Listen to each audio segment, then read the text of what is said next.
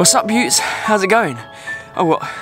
Oh, this thing? Oh, thanks, it's just a snazzy haircut, but thanks for noticing. It's not going to help me today, but I'm doing a half marathon in Tunbridge Wells, and I'm doing it because it's part of my training for the London Marathon, so I need to get good at running at certain paces for longer distances of time, because I have a certain time I want to run at in London. So today is the Tunbridge Wells Half Marathon, which is my home race, but also it's something where I'll be aiming for a PB. I have no idea if I'm going to be able to PB or not, but that's the aim of the day, and I'm going to take you with me. But the problem with the old personal bestorino, the old PB, the personal besties, is that you can't beat them always, even if you're at your absolute fittest. It doesn't work as simply as that, because there's so many factors that you have to think about.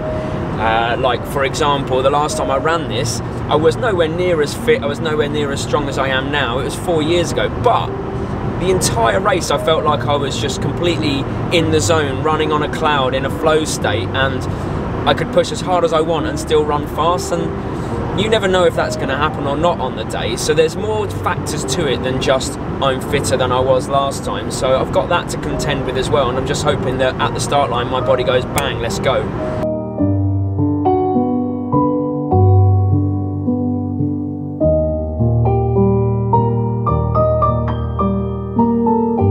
The thing is, I've just done the warm-up. I couldn't even film that because we were so under time pressure that I couldn't even get the warm-up in. I couldn't even get me going to get numbers in. I couldn't make a video of that bit.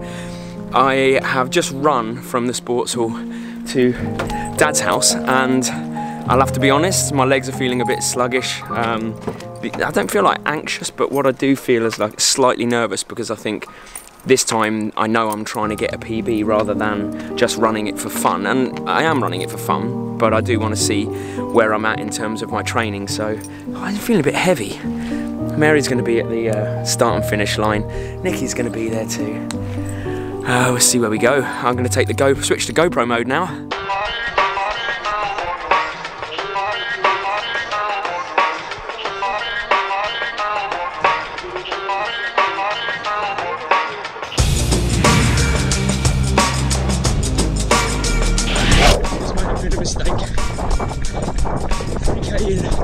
Running pretty hard, going downhill, but getting a little bit of stitching, thinking I'm going to have to get my GoPro out every few kilometres. An update, I'm not sure how it's going to go. I'm at 3.5 kilometres in, feeling alright.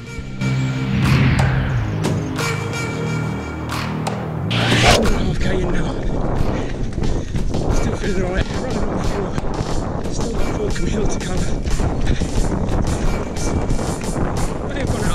I'm not sure. I feel fine. So we'll see how we go when we get to the top. Wind around 10, 30, 38. So I'm definitely up for a PB, but as long as I haven't blown up, I've still got push ahead of me, which is Falcon Hill, which is a bit of a grind. It might take a tail a little bit, but once you get to the top of this hill, it's mainly flat. So we'll see how we go. I hope you can hear me. You've got to give me a wave. Yeah, get on it.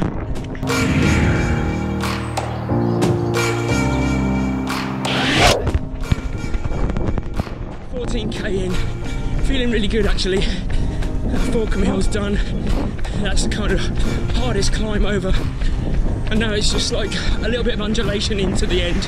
I am on for a PB, just got to see what happens to the legs, because it was this time 4 years ago that I really felt like I was like floating and running well. But at the moment, happy. I was half tempted not to get the GoPro out because my legs were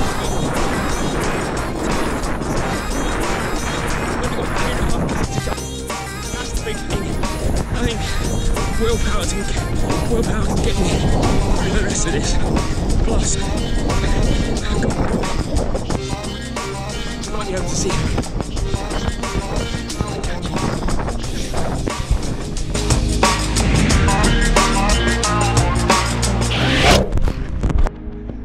Home straight now. Can nearly smell it. 2k. I'm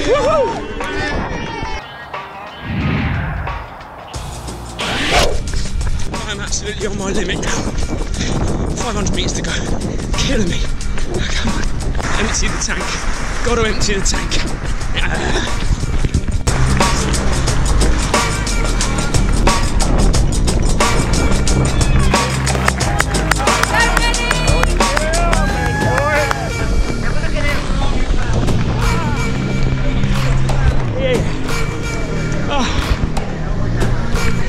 Well done, mate. Pushed you to a little finish there. Good running. Well done, great running, really good. Well done. Well done. You alright? Brilliant. Thanks.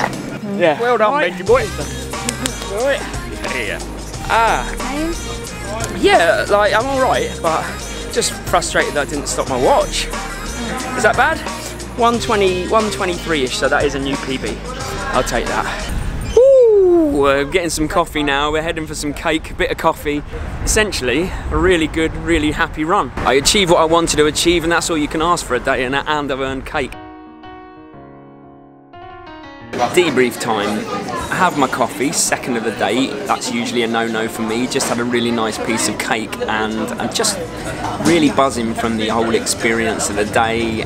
Really happy with my time. The other good news is that I ran a lot faster than I would need to run the London Marathon pace-wise to get the time that I want, and felt comfortable. It's a hilly course that I did today. You know, there's no messing about. There's a couple of really big hills, and London Marathon is pretty much flat, so all very encouraging, all part of the training. But you know, again, part of the training for me is winning that mental battle, is telling myself that my body can do it, is kind of giving myself small victories along the way. So the consistency is coming through in my training, it's showing in my racing. I feel absolutely fine now, the endorphins are flowing, feeling really good, and I'm really happy.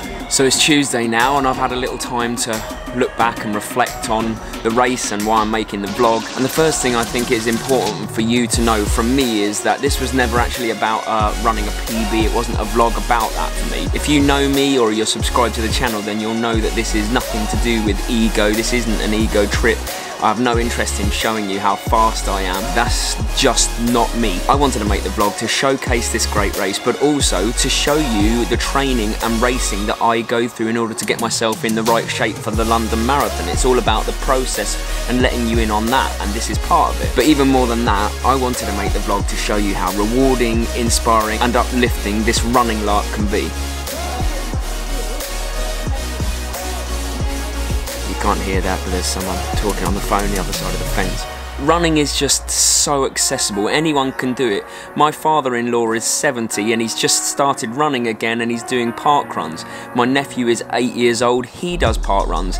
Mary has gone from not being able to run even 5k less than 6 months ago because of injury, to now easily being in good enough shape to run a half marathon. So if the vlog has done anything to inspire you to get started, then Tuesday's tutorial is a beginner runner guide, a kind of guide to the kit that you'll need to get started on your running journey. And on top of that, subscribe to this channel because I aim to bring you as many tips and as much information as I can on fitness and life. Oh, and another reason that you should run races is you get